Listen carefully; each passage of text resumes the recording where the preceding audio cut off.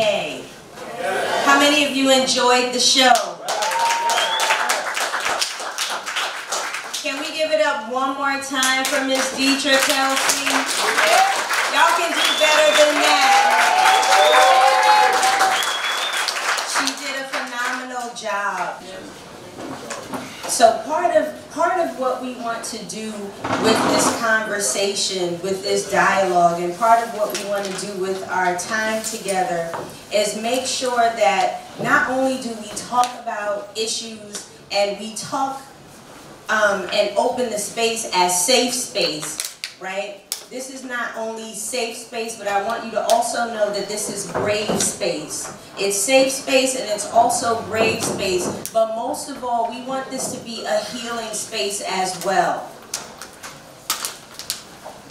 Yes? Yes. God and Jesus were mentioned in the film, so it's okay to say amen too, okay? We want this to be a safe space. We want this to be a brave space. And we want this to also be a healing space. What I do outside of my job here at Goddard Riverside Community Center, I am also a minister.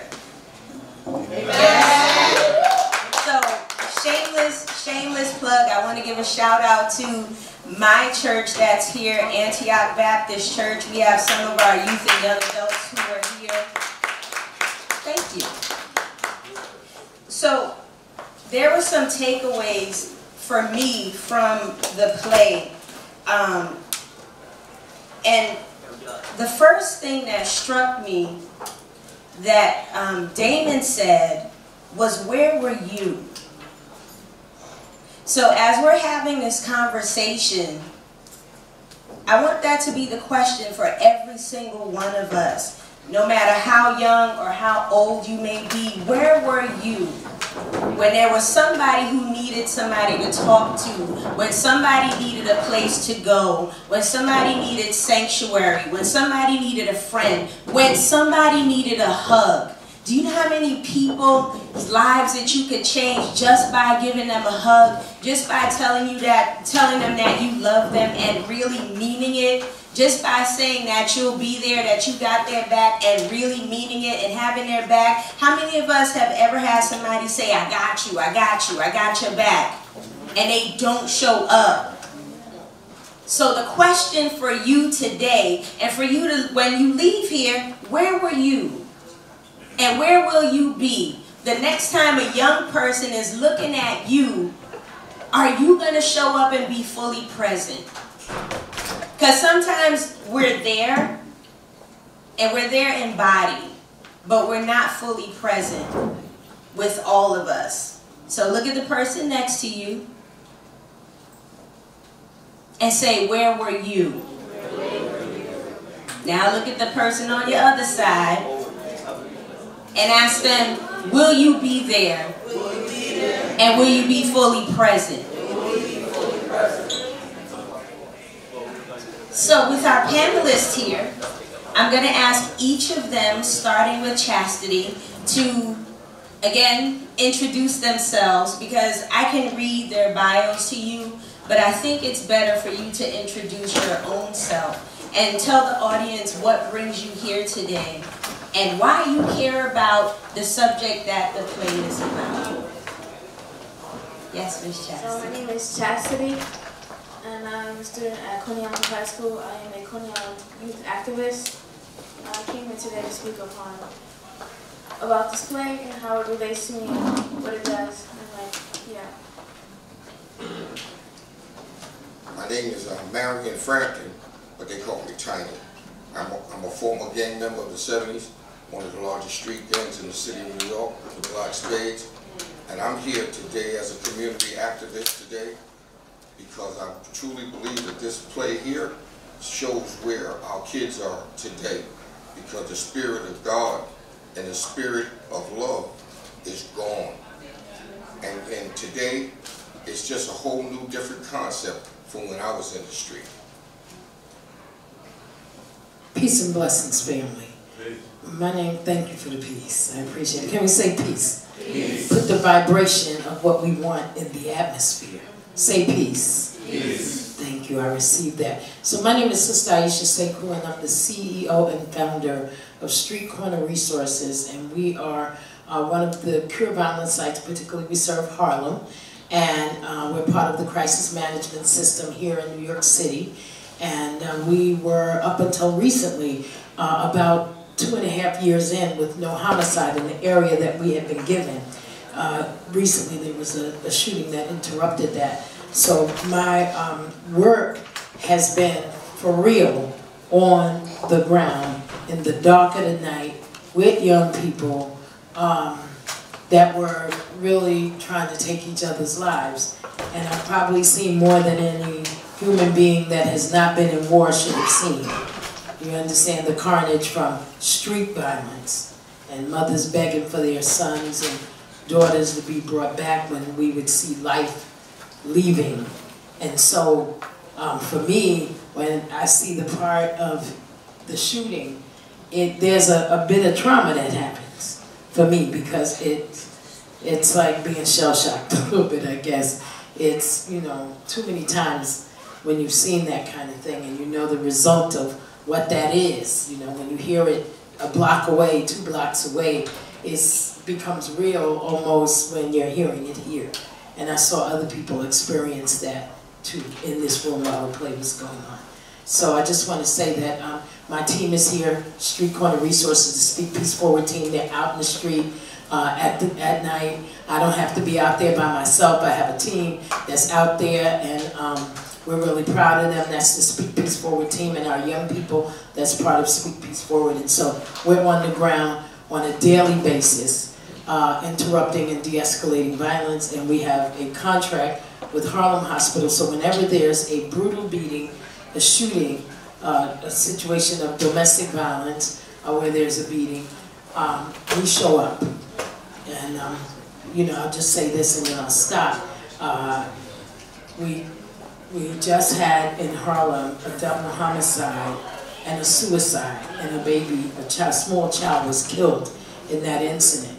About 2 weeks ago, less than 2 weeks ago, there was a double homicide and a suicide. And then we were in Queens Monday for the funeral of Amir Griffith. We were at the funeral, we took food and all of that to offer consolation to the family. And that young man was killed on a basketball court, and he was 14 years old. So I sit here to tell you that gun violence is real. And I always ask people to get into action before it's on your doorstep, before it's in your household. So I'll stop.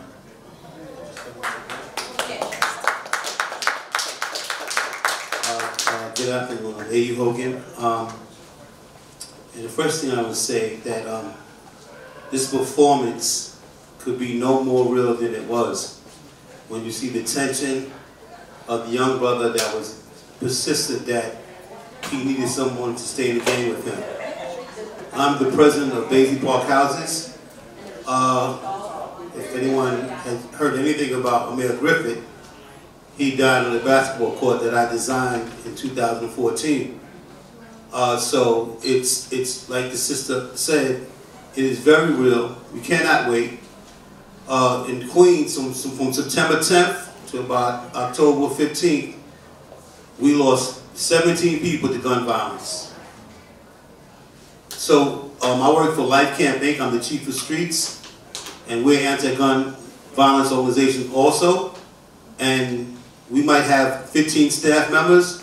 12 of us didn't sleep for about 3 or 4 weeks just to attend to the violence.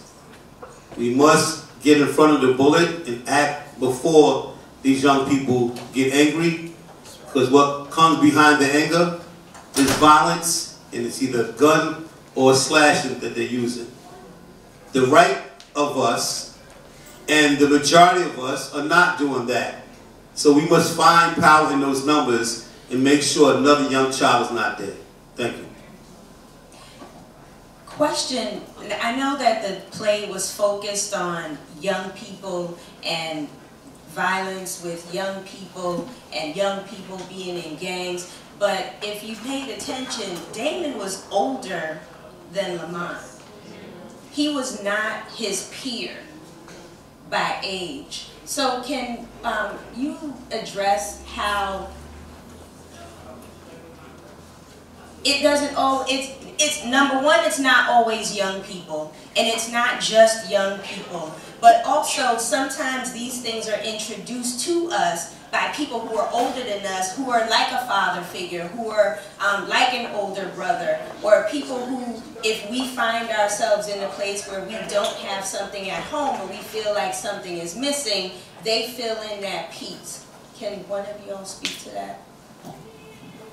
You know, the sad thing is that the trigger is pulled long before the trigger is pulled. And oftentimes the stage, not this stage, but the life stage, is set up for that trigger pulling.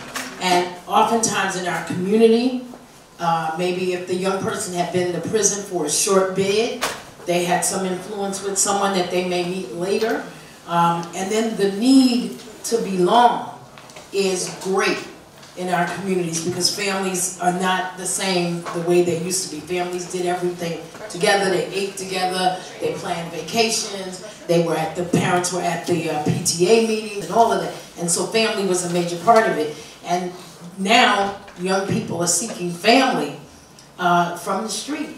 And that's what's making gangs so attractive and oftentimes so brutal, because when somebody has the need to belong so strong, they also, even if they don't have the desire, they will act on things that older person is telling them to do. You know, I'll just say real quick, I had a young person in a school where we were working, and his father had been blood for forever, right? And his father did time. And his father was, actually is in this work now in the Bronx.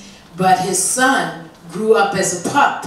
You know, he was young, but he grew up as a pup. And his father, not knowing any better early on in his son's life, taught him that he was supposed to be a certain way. So once his father came home, his son was turning into a man, and he did right a certain way of being that he taught him over the phone, from jail, all of that. And so when he came home, he didn't have the same control. That's why we got to be careful what we teach. And so his son was going back and forth with him like teenagers do with their parents, having disagreements. He put the son out of the house. The son went to live in the gang house. And the first thing that they did after about 4 or 5 days was put a gun in his hand, because they wanted, the big homie wanted him to take the life of his child's mother, who, you know, this is like another person, child's mother, because she had taken him into court for child support and he could possibly get locked up. So you see how the situation moves. It's what they call cyclical. It'll go around. And so, you know, we have young people who think that they're on a path being led by somebody who knows, and they're being led by someone who doesn't know, out of ignorance. So I'll just give that. You know, but basically everything my sister said is true. But you got to go back. I take it back. I do a lot of speaking engagements. I do a lot of speaking in schools. And you know what's shocking to me? I'm now talking to 12 and 13-year-olds. Where before we was talking to junior high school kids in high school. But now, you're talking about the influence. We got to go all the way back to the crack epidemic, to where we destroyed a whole generation, where grandma was once 55, now she's 30. Okay? Our kids are coming out into the neighborhoods. When I grew up, we had places to go. Yeah, I was in a gang. We destroyed everything we touched. But we had the PAL, we had community centers, we had churches, the schools.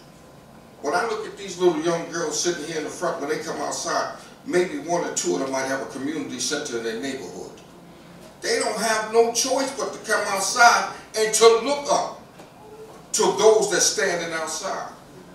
Then you're going back to where, like I said, with the crack epidemic, where now the children are socializing. We was once told, you do what I say and not what I do. Now, you understand, the kids are telling their parents, you do what I say. And the parents are listening. We don't give our children enough opportunities or choices. In the Bronx, where I'm at, we host we do public safety dinners around the Bronx where we try to bring clergy, politicians, police, gang members together to realize that all police ain't bad and all black folks ain't criminals. But then again, when we bring people together, you know what they first say? The young kids say, well, we don't have nowhere to go. Who's my idol?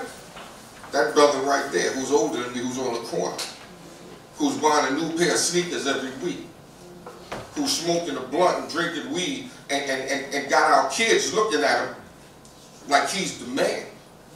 And she's right. A lot of it is like family blooded to where the father's to the son. But nowadays, a lot of this stuff is going because our kids stand outside and they imitate what they see. That's right. And what they see is us standing on the big guys on the corner all day.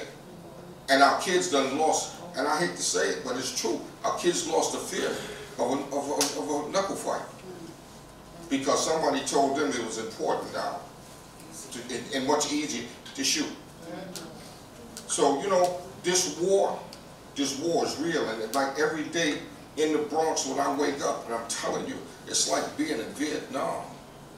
There's no respect for our elders, and there's no respect for life itself. And in order to change, we got a lot of different organizations out there. They're doing well, but we all need help too, because the system got to change. My little sisters up there got to find somewhere to go where they can't be influenced. My little brothers and them got to be able to play. That young boy in Queens, like they said, playing outside, minding his business, and got killed. I don't know. Please forgive me. I might make a statement. I might be wrong. But if there was a neighborhood where or a gym or something in his neighborhood, maybe he would have been inside. You understand what I'm saying? Be outside. But and the bottom line is, she's right too. We should be able to be outside and be safe. But right now, it's not working like that. And I blame the communities. You take one block back, one building, one block at a time. We will march on 5th Avenue for somebody's life and go back home, and we don't do nothing. Look at the person next to you and say, where were you? So Chastity, can you share a little bit of your story? Well, first I want to add on to what Dana said, because it also goes towards stereotypes. So stereotypes influence a lot of things. So like, it goes towards like, so they see somebody in the corner, like he has said, they see somebody in the corner, and that person in the corner goes and says, oh, they see it as this way, we have to be this way to teach them that we're not scared of them or anything like that. It goes towards stereotypes and colors of skin, and it goes back way, way back. And it just keeps piling on because people feel that we was born like this, born into it, so we gotta keep it that way to show them that we still have our touch to everything. So like, it gets piled on, and now it's getting worse, and it decreases, and it gets piled up back. So everything just gets added on, and then it comes back down, and then when we finally get control of it, people see and finally notice that, oh, this hasn't gone on in a while, let me restart it. So the stereotype of all of it comes back, and people are like, oh yeah, we was born like this, so we gotta bring it back up, show it back out, and it's like, doesn't help. But my story, so this play touched me a lot to see when Watsy's father died. When I was 5 years old, my mother got shot in front of me. Thank God she didn't pass away, she survived. But it's like triggering because it's like, the sound of a gunshot is scary now, but it was scary then. But now that I hear it, I was like, it's kind of no point because it's going to happen sooner or later. Somebody's going to die. And it's just like, it's tiring of hearing it over and over again. So it's like kind of irritating. And it's like this play touched on it a lot. And it's not to even know who killed your parents or who shot them. It's just, when you finally find out, it's like heartbreaking because you don't know if you're close to that person or you're not.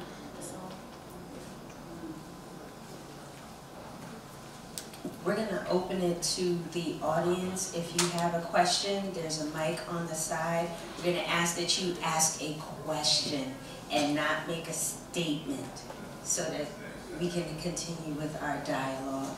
And thank you so much for being brave and sharing your story with us, Chastity. It means a lot.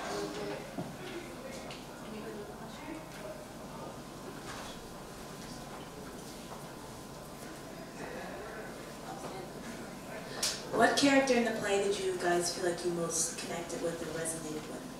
Say it again. What character in the play did you feel like you most resonated with?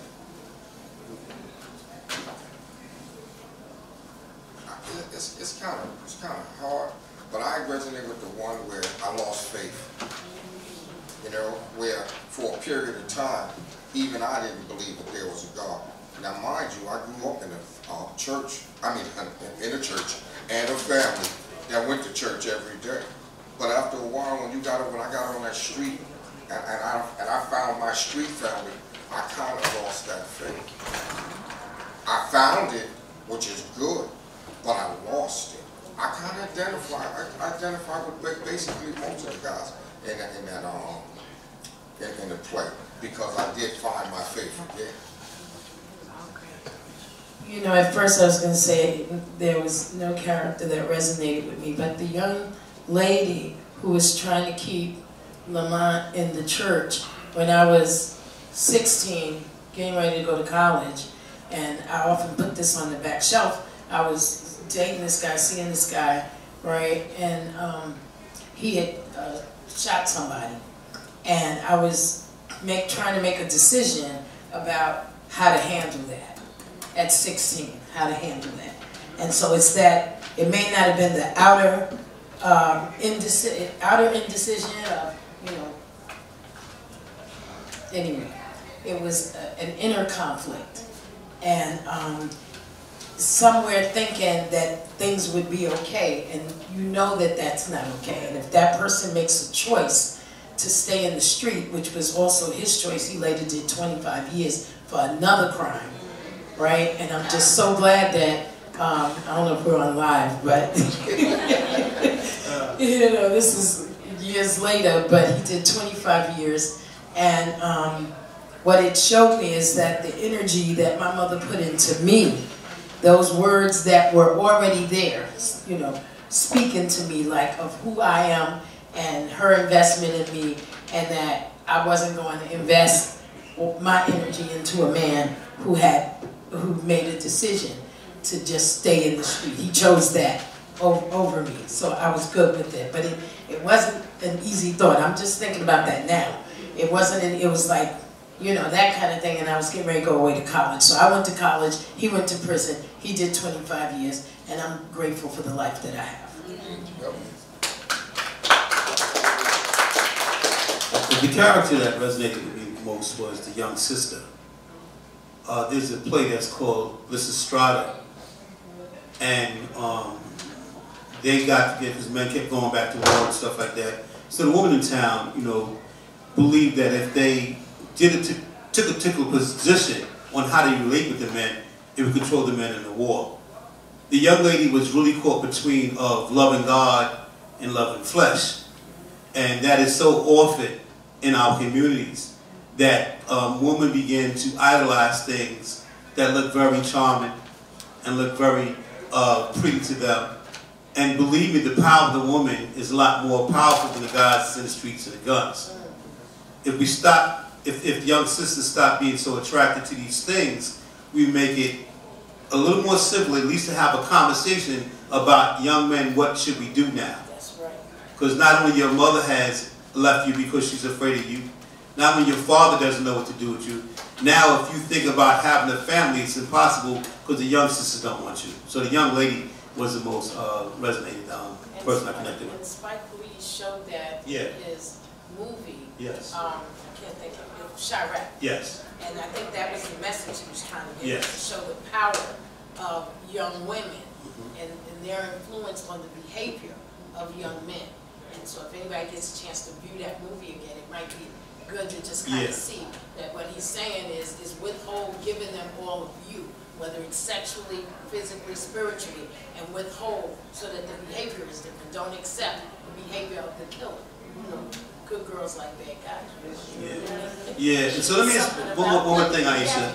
Just this one thing is just, and I'm gonna pass it. Just we don't think that this is not designed. Right. There was when the young boy was living, they were singing and said that they want you dead.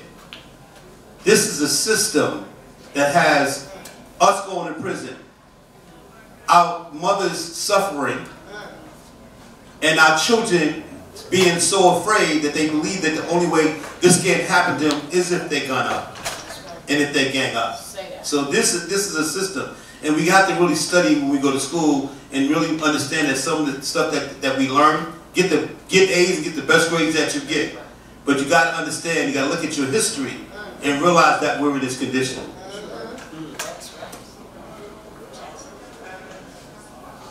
I don't really have like none of the characters really like connected with me. It was the characteristics of them, the part that they played. It was just kind of, they were all like connecting and like easy to relate to, because it's like everybody has shoes to fill, and I filled almost half of them shoes that were on the stage and on the floor, because it's decisions that we made, and it's just life that goes on and goes on. So it's like you go through a lot. So like the characters weren't really relatable, but they were relatable at the same time.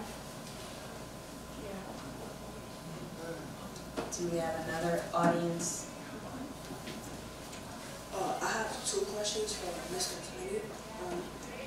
They kind of lead on to each other. Do you know what a game was originally made for? I can't hear you. Do you know what a game was originally made for? Games? I'm going to give you the history of the black space, and the black space is related to the Black Panthers and the Bloods and Crips and a few others. When the black space came into existence in the 50s, or 60s rather, late 60s, they didn't come together as a gang. The black space came together out of the Soundview projects of the Bronx. They came together to help their community. Back in the 50s and 60s, we had there was a lot of the drugs. A lot of our brothers and sisters coming from Vietnam, and it was coming back, and we had a lot of, I'm going to use words that I shouldn't, but dope fiends running around, robbing and stealing. Also, back then, we fought a lot of white gangs. So when the black spades came into existence, they were called a Savage Seven. And the reason why they were called a Savage Seven is because there was quite a few of them, but the 7 of them were martial artists. They were from the Black Panthers and the Nation of Islam. They had no desire to be a gang. So now, but as time prolonged and the leadership turned over, and as the membership got larger, our founders drifted away because that wasn't their concept. And the white police and the white gangs was calling us niggas and spicks and booty. So you know what they did? The brothers took the name Black Spade because it identified with us. Black, spade, strong. So a lot of brothers and sisters don't understand. A lot of these gangs did not out of violence. The Spades came into existence to be an organization of helping their brothers and sisters in the Soundview projects of the Bronx.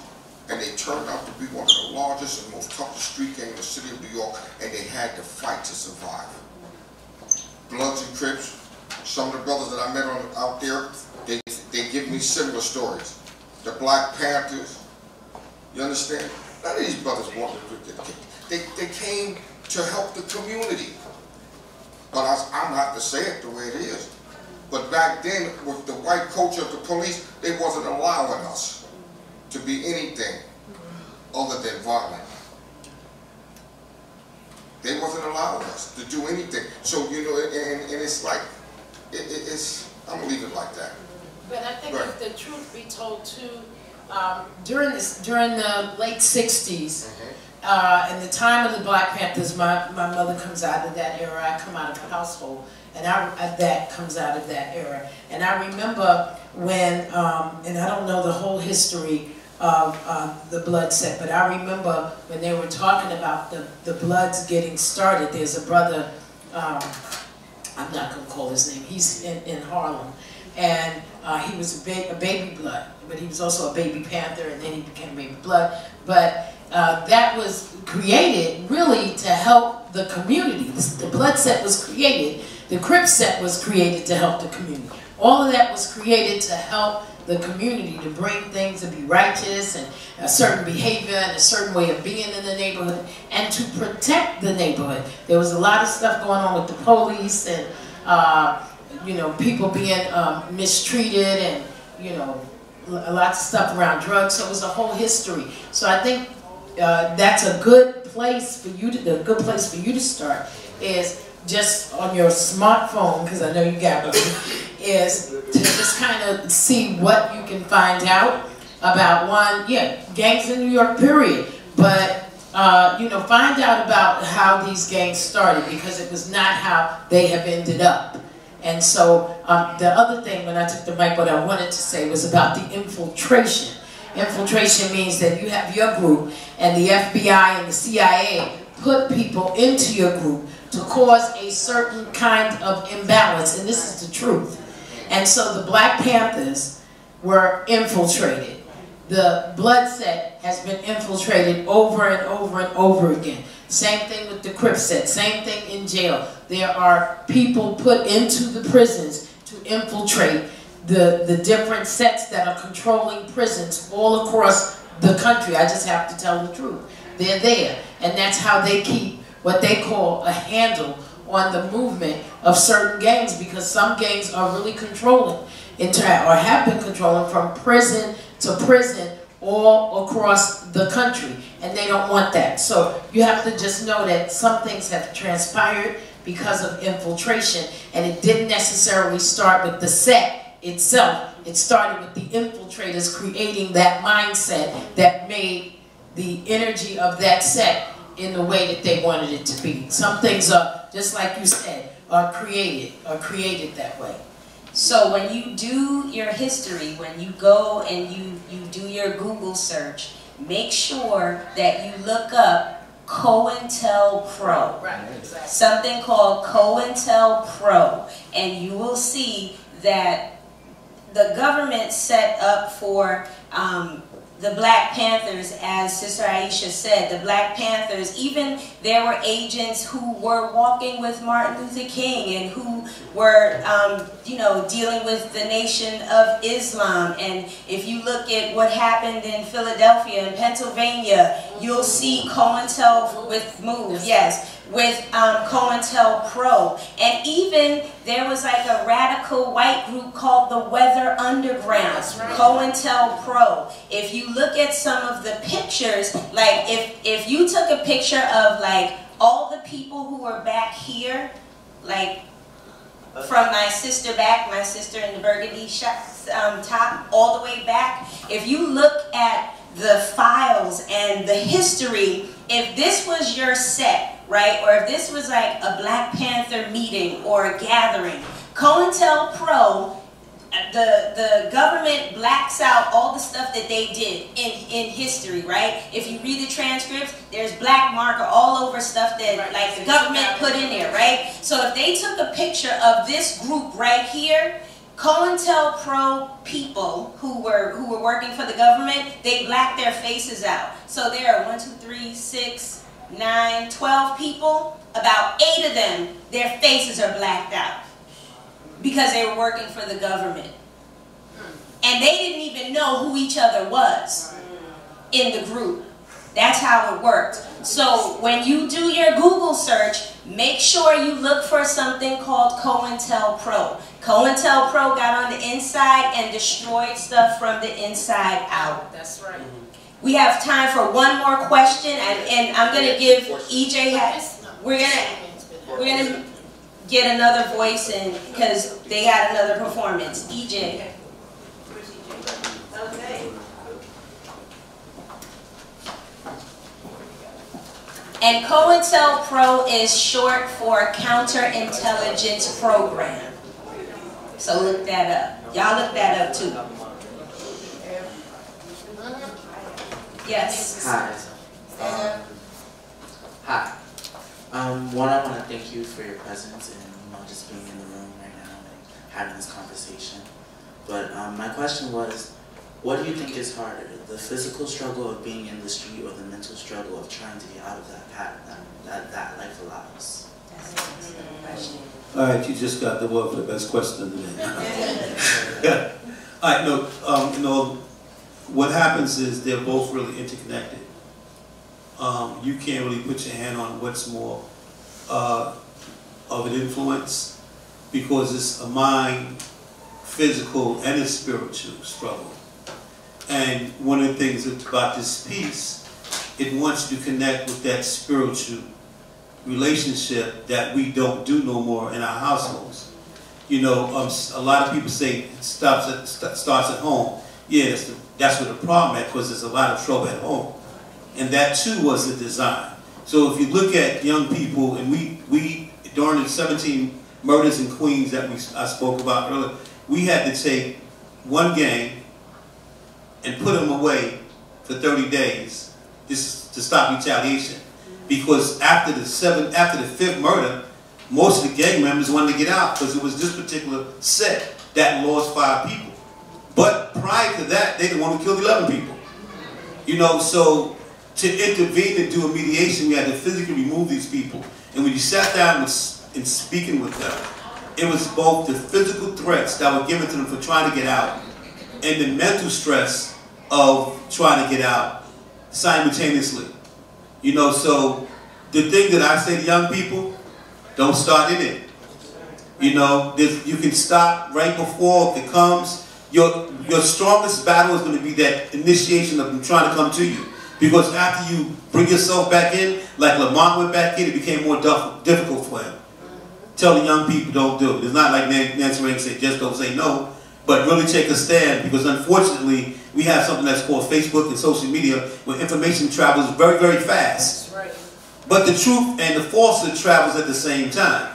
The young people just don't have the ability to differentiate which they should listen to. That's why it's very important for mentorship, for mentors, for clergy, and parents that really are on point. Our parents, that right now, these young parents, they can't not know what gang activity is. It's inexcusable that you don't know what happens when your son goes into that street. Because the environment is influencing the kid, the child is not influencing the environment.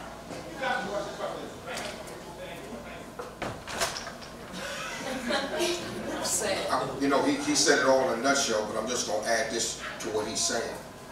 It is so easy physically to be attracted, because sometimes that's all you see, until you get caught in the mix to have to pull that trigger or have to beat down that person. A lot of people come to find out that mentally they're not with it. You know, when you guys come outside and you see the brothers and sisters, oh, it's attractive. It's physically, I'm with it. But when you get caught up in the mix, or you get sent to jail, and you get sent to jail, and you got to do longer than 30 days, and then your crew ain't with you, or you get caught up in something, or you pull that trigger. A lot of people think you pull that trigger, it's all right. I know a lot of people today who's running around. You see how that brother kept seeing his father, and how his father kept reminding him? Well, I'm going to tell you, the ghost of the past is no joke. And that's why, you understand, a lot of these young boys, you understand, it's like they're telling. They say, oh, they're snitching. They're not really snitching, man. They're telling because they're conscious, and this is not where they wanted to live. It's eating them alive. So physically, oh, I'm attracted. But you know what, though? It's here to eat you up. You know, I just wanted to say to young people, I run a program and we have young people with us almost every day. The only day we have off is Monday, and Monday is hardly ever a day off for me and for some of my staff. But my thinking is to keep young people too busy to be.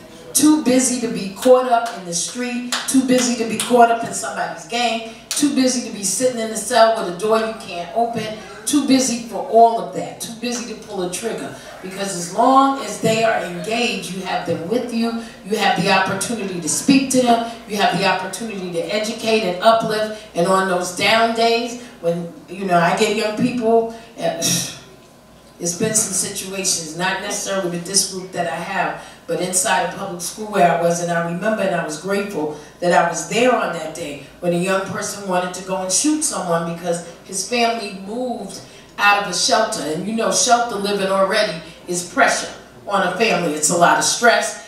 At that time, people were in one room in a hotel, and you had to have all of the kids in there. And, you know, it's just an uncomfortable situation. And his family was able to get out of the shelter and get an apartment, a small apartment. He had a laptop that was given to him by some organization that helps the homeless families. And the friend came over. He went to go buy the weed. Friend came over and left with the laptop.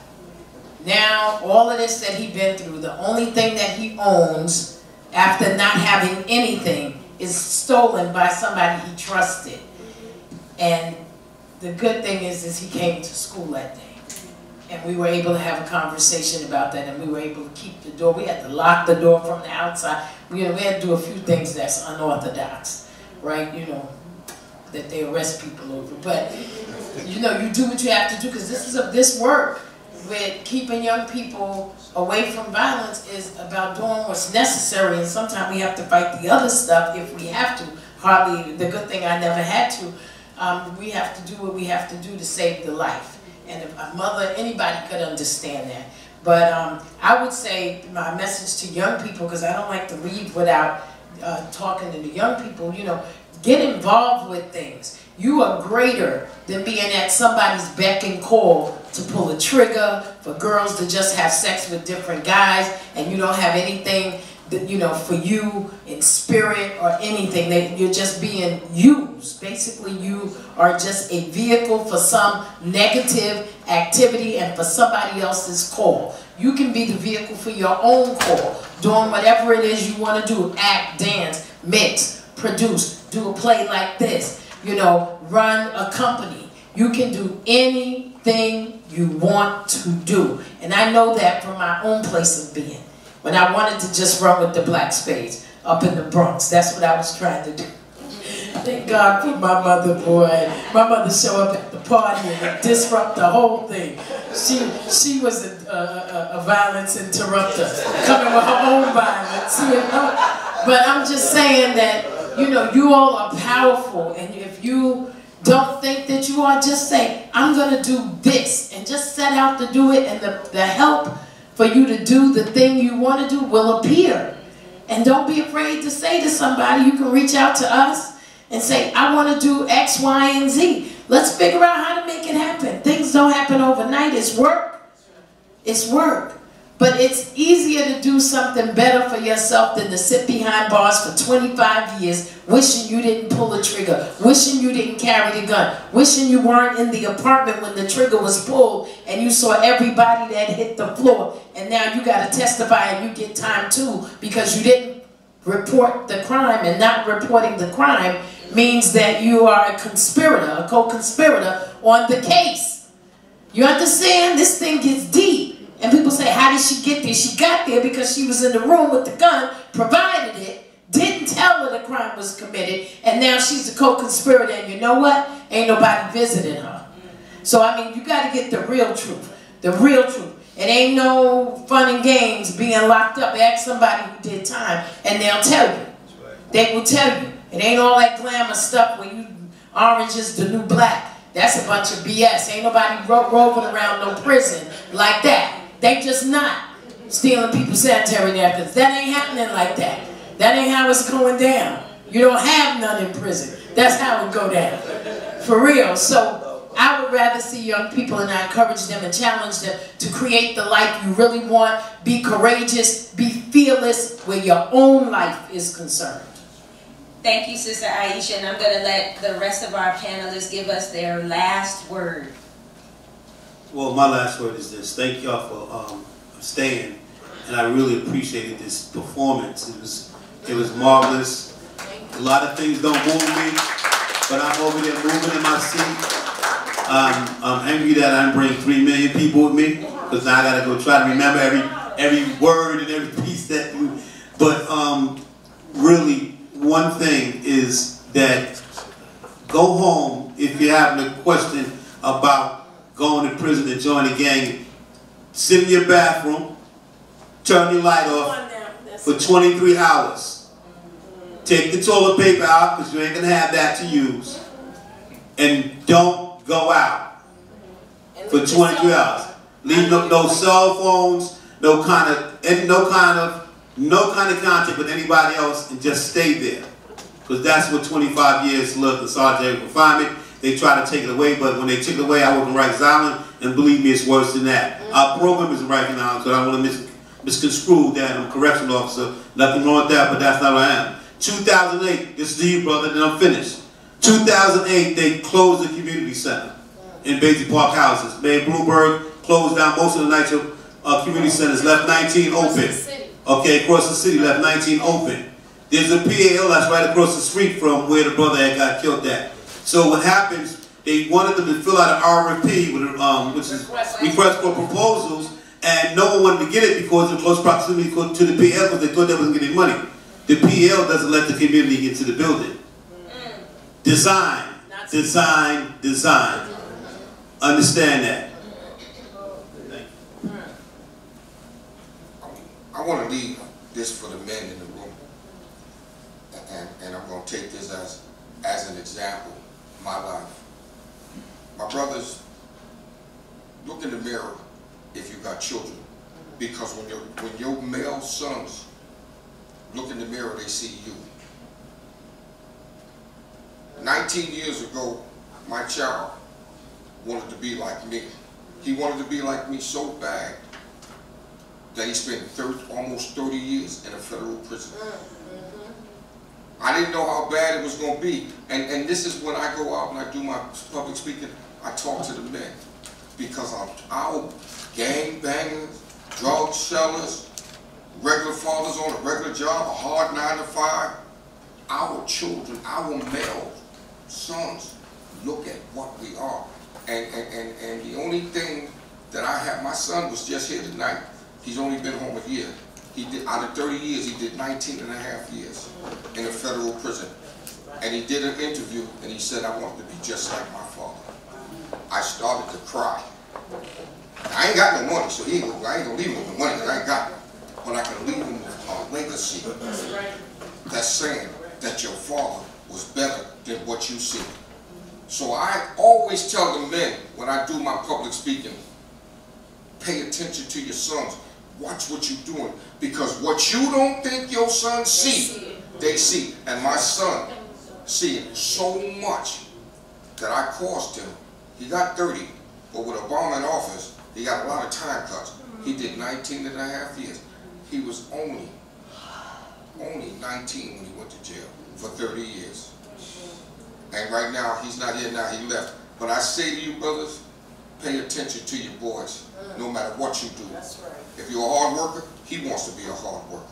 If you're a drug dealer, he wants to be a drug dealer. He wants, our male sons wants to imitate us. Thank you for saying that. Thank you all again for staying and listening. I want to say that there are a lot of things that we can put our mind to as long as we see the positive and block out the negative. Because the more you think on the negative, is the more you want to be like the negative, and it's not a good place to be. It's horrible. It brings you down. Hopefully you have somebody by your side trying to take you out of that negative spot. And when you do, you realize that life isn't really a game. It's something better, and we need to cherish it and use it to an advantage, especially this generation. We know more than we need to know, and we don't use it to that advantage of what we need to do. Wow. Wow.